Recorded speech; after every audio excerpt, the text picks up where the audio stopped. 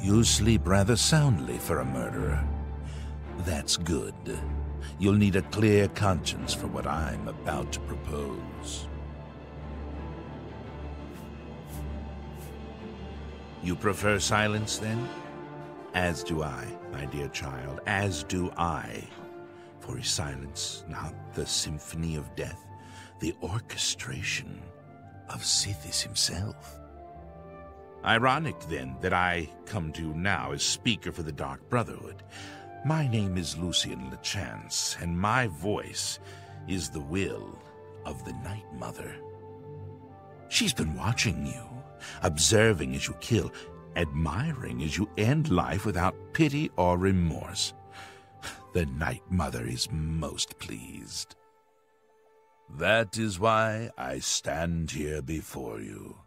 I bear an offering, an opportunity to join our rather unique family.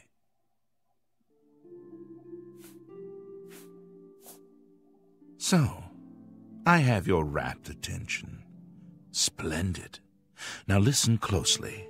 On the green road to the north of Breville lies the Inn of Ill Omen.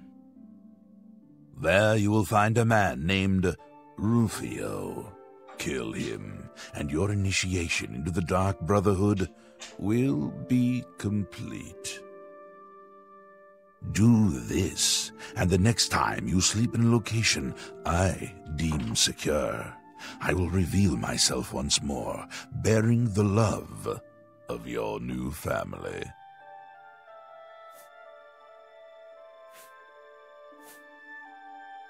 Please accept this token from the Dark Brotherhood. It is a virgin blade and thirst for blood. May it serve you well, as does your silence. Now I bid you farewell. I do hope we'll meet again soon. Okay, greetings and salutations. Welcome back, everybody. Now, you may recall, if you saw the last episode, when I was clearing out hack dirt of its evil Cthulhu-type cultists, that I killed a few of the cultists that were fleeing, and one that was going to report my killing of the other ones as a crime. One of those at least counted as a murder, which is ridiculous, but that's how the game works. So the Dark Brotherhood thought that they could come and recruit my character, and they're about to find out just how very wrong they are. This is Lucian Lechance. He's the character who, if you want to play the Dark Brotherhood, he's going to be your in. We can actually put him down. He's not protected the way a lot of NPCs are. I think we'll use Winter Splinter for that, because I believe he's a spellcaster. Now, you'll notice that he's not wearing the Dark Brotherhood armor, and that's because I installed a mod that adds a new version of the Black Robe hand.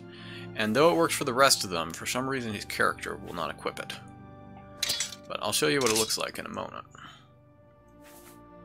Your path is clear. Send Rufio to his death. We'll embrace you as family.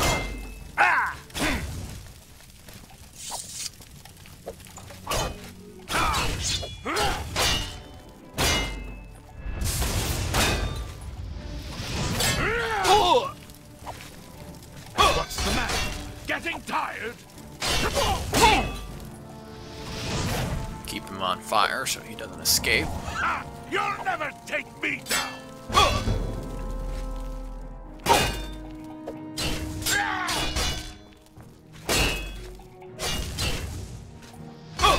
Am I supposed to be impressed?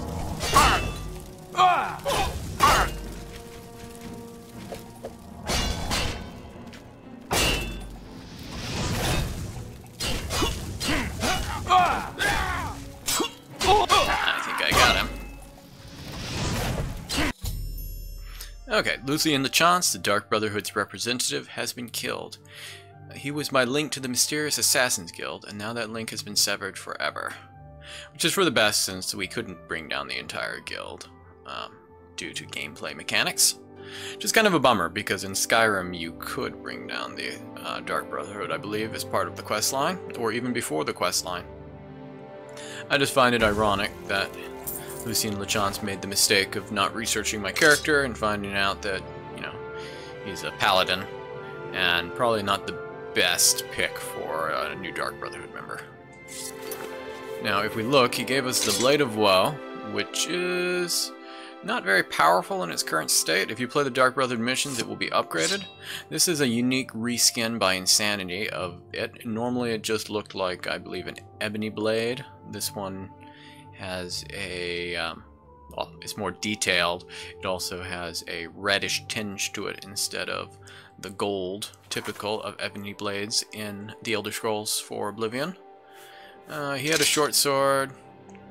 We're not going to keep that since we already have the Coral Honor Blade, which is a silver longsword, so better.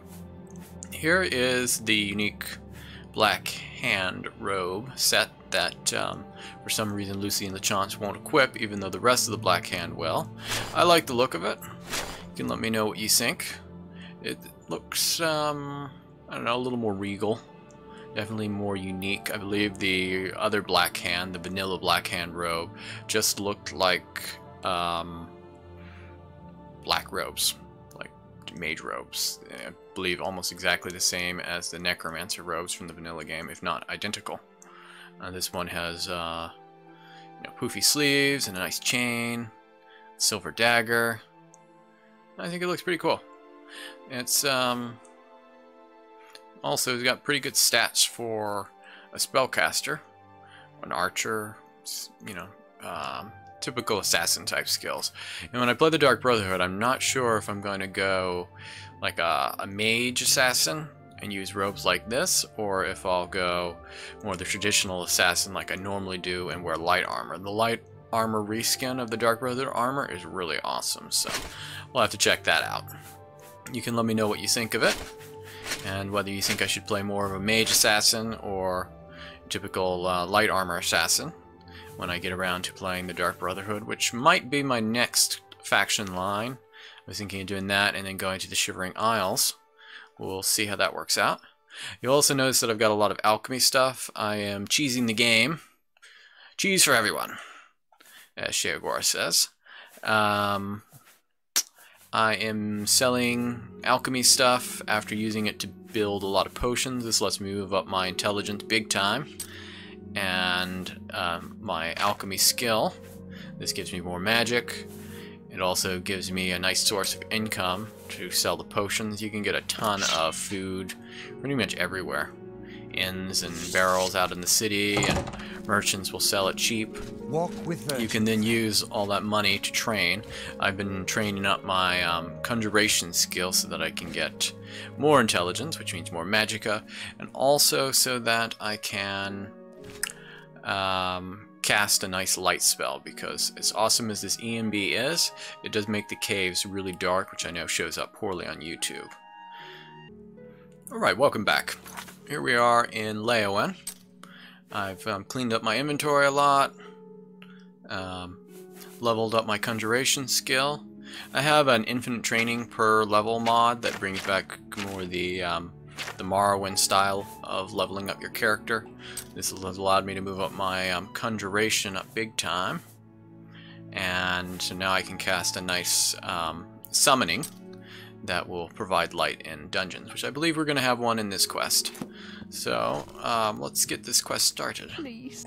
These stupid scamps are driving me crazy. I can help you if you wish. Oh, thank you. I had a feeling buying that Daedric staff would be trouble. Now I'm paying for it with more than just some gold. What's this about a Daedric staff? A few weeks ago, a spellsword was passing through Leyawen and heard that I liked to buy curiosities. He wanted to sell the staff you see me carrying. I eagerly bought it, knowing the value of Daedric relics. In fact, I was a bit suspicious when he sold it so cheap. His loss, my gain, I figured. After examining it for a bit, I noticed a small word carved on it in runes. Using a book from my library, I translated it. The word was nonsense.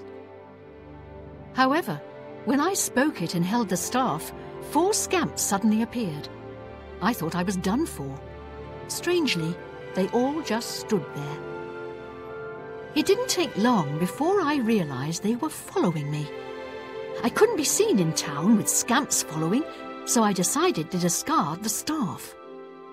I can't explain it, but somehow I can't compel myself to actually let it go. This staff is obviously cursed. Now I'm stuck with it.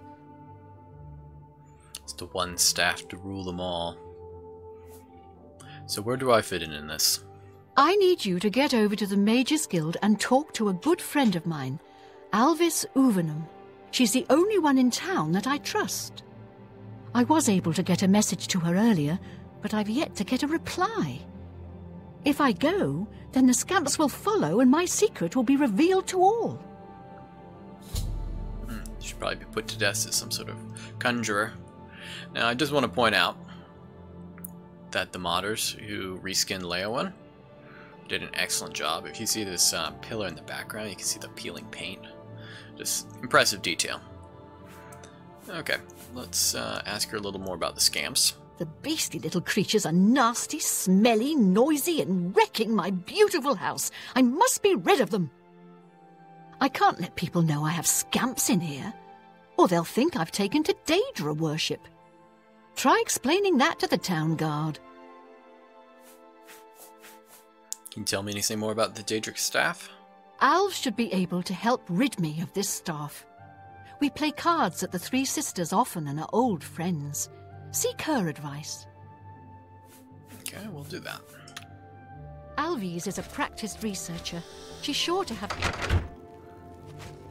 Now, where is the Mages Guild? I always get turned around in Leowen, but I believe it is...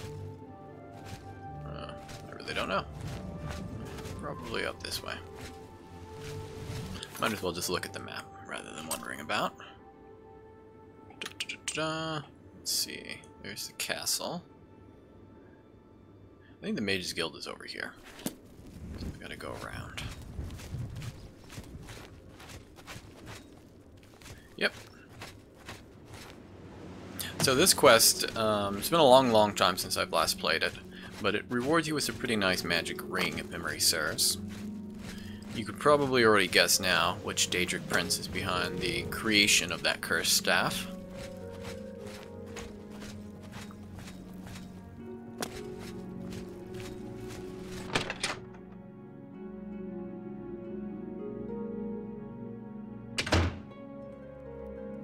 It'd actually be a pretty nice staff if the 4 scamps summoned by the staff were like normal scamp summonings. Pardon me. Poor Rosentia. She's been trapped in her house for days. How do you know? Frankly, the smell gave you away. You must have stepped in... well, let's just say something that isn't pleasant. Just be sure and keep this quiet.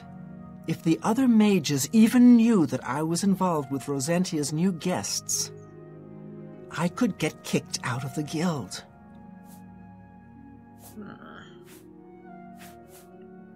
Do you know how to get rid of the Daedric staff? Doing a bit of digging, I'm afraid Rosentia's been stuck with the staff of the Everscamp. Nasty bit of fun by Sheogorath, I'd say. Thought so. The only way she can be rid of it is if someone willingly accepts it. It can't be discarded in any other manner. No one would buy that thing once it's activated like it's been. The only chance is to return it to its original resting place, Darkfathom Cave.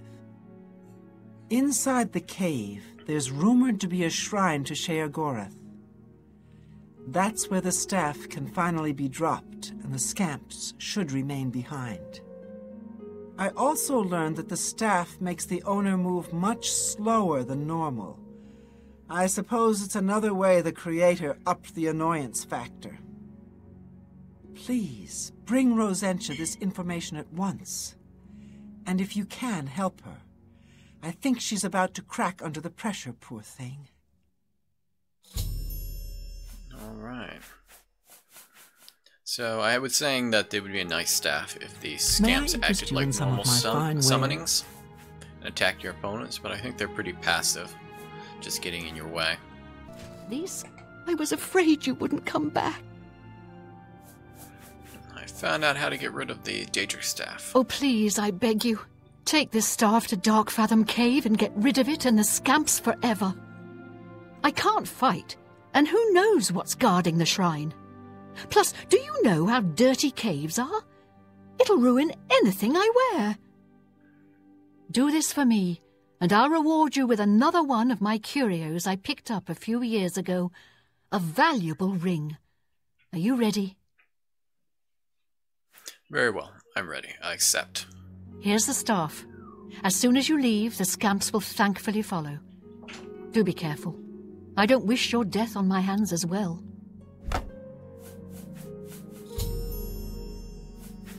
Alright. Darkfathom See how Cave this isn't works that out. far from here. I was pretty slow to begin The with. route may be Once I have the item. Let's see. How has it affected? It's dropped my speed by... I'm not sure what my speed was before. I think it was around 40, so about 20 points. Be careful and journey safe. It would be nice if they had put more effort into making the houses reflect what their owners say. So, if this house was filled with valuable curios, and if you were a thief character, you could come back and loot it, but I seem to recall that that's not the case. There's the scamps. Darkfathom Cave awaits you. She was certainly in a hurry to get rid of me. Darkfathom Cave awaits you. Darkfathom Cave is in the other direction. Can't fast travel to it, so I guess we'll leave through this northern exit. I seem to recall it's filled with Daedra, so we should go in ready for a fight. Which I think I am. Daedra in the Elder Scrolls 4 have a weakness to shock damage, which happens to be what I have on my little hand axe here, so we'll go in with that. We encounter fire astronauts, we can switch to children. I think magic-wise, we'll recast Fortify Strength just to give us a little boost. We'll cast the new spell that I have for light. This is summons a Will-O-Wisp, which creates light for you. Other than that, I think it's pretty passive. And I think we'll go with the Spark spell, because even though this one is more powerful for base damage with their weakness to shock, it'll probably come out being close the same, but cost less magic each time.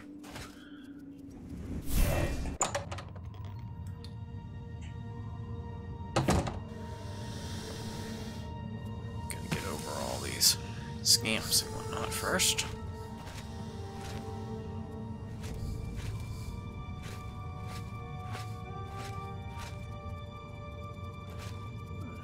Directions here.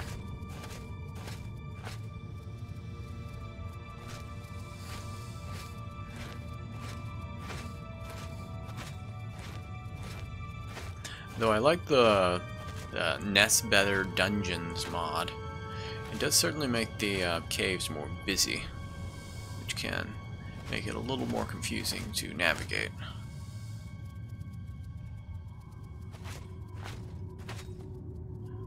Chests here. We'll see if we can get into any of them. Yep.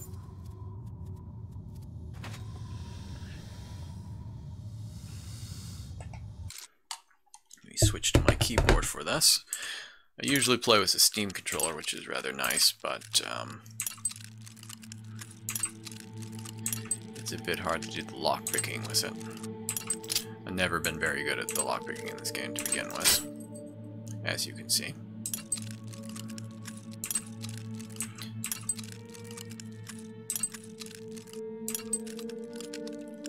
To me, it's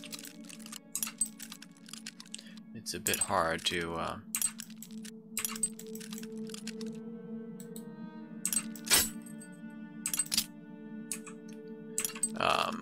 determine when it's going slow and when it's going fast until it's too late. Additionally, my mouse is triggered, doesn't always register.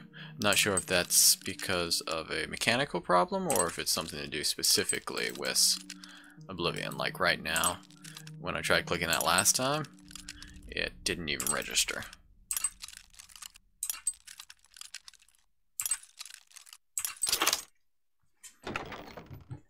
Makes it a little more challenging. Should probably pull out a different mouse and try it with that sometime.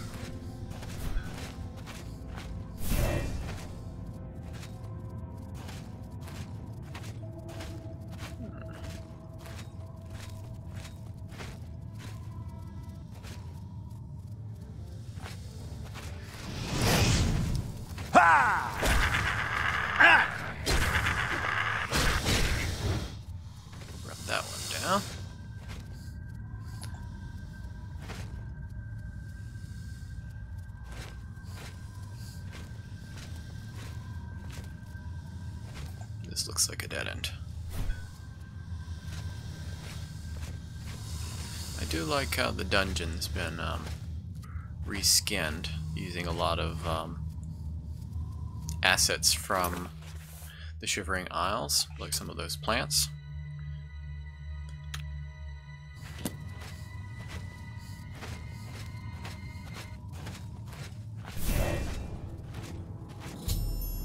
I've arrived at the Shrine of Sheagoras. I should find the altar and place the staff near it.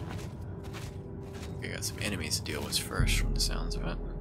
No longer feel the urge to possess the staff of the Everscamp.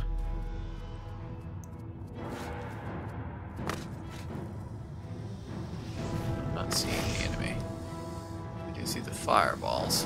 Let's go ahead and place the staff down. Here, and then we'll deal with the enemy when my speed goes back up.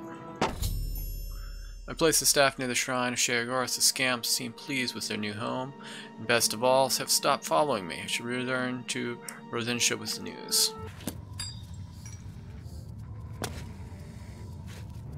I believe one of those scamps is an enemy. I think it's this one. Yep.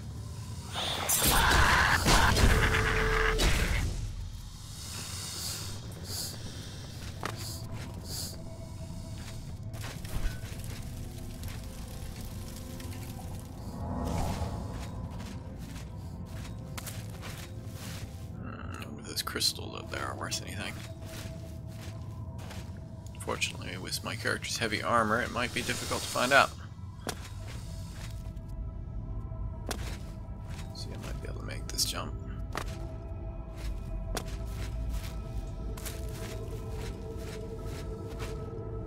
Ooh, flawed diamonds.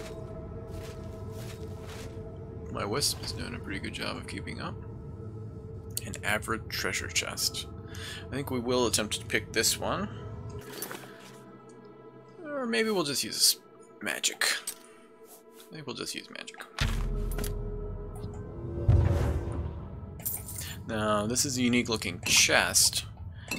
The designer of the dungeon mod has hidden chests like this in a lot of the caves. I have found some in some of the dungeons where I was clearing out Blackbow bandits. In previous episodes.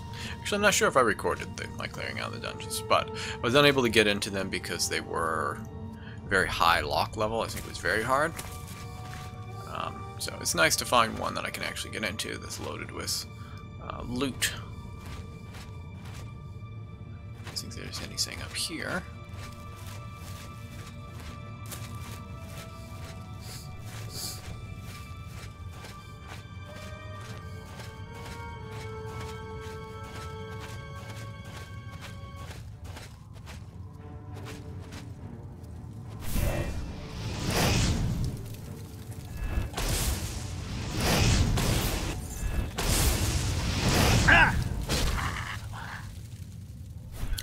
Wisp is gone.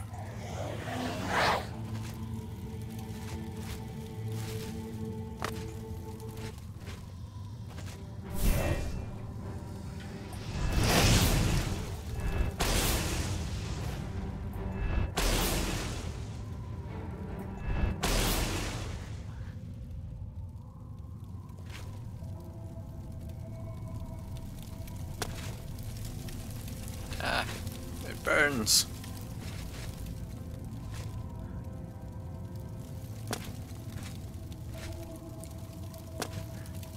anything valuable up here.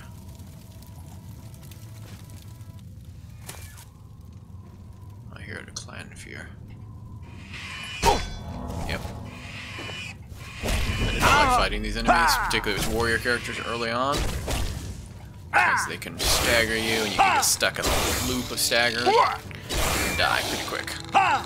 Fortunately, this one's first attack did not stagger me, because it's only a runt.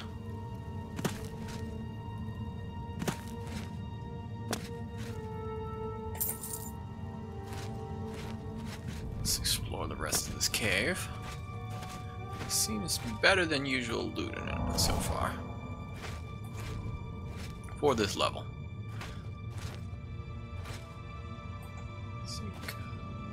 Kelp.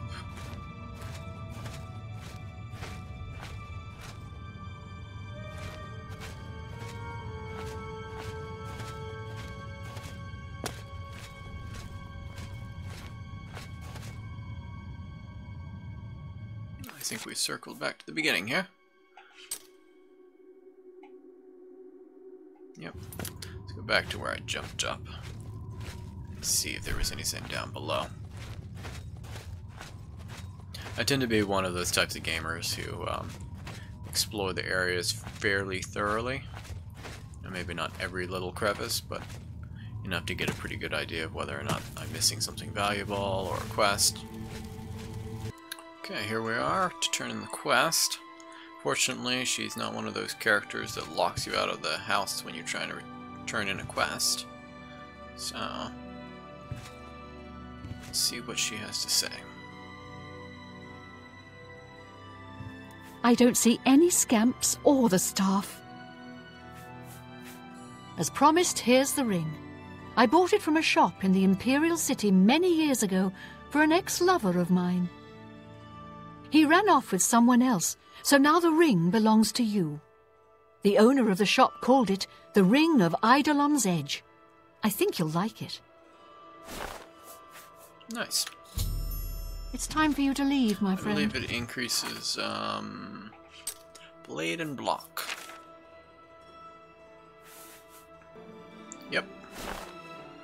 She's sending mixed signals. First she gives me the ring of her ex-lover and tells me that it belongs to me, and then she's telling me to leave the house. It's confusing. Alright. Well, that was a fun quest. I think we're just about finished with side quests. I think next we'll be starting on the Knights of the Nine quest line, the Pilgrimage. That'll take us all over Cyrodiil, finding different way shrines. I think I have a little map of them. Should be a lot of fun.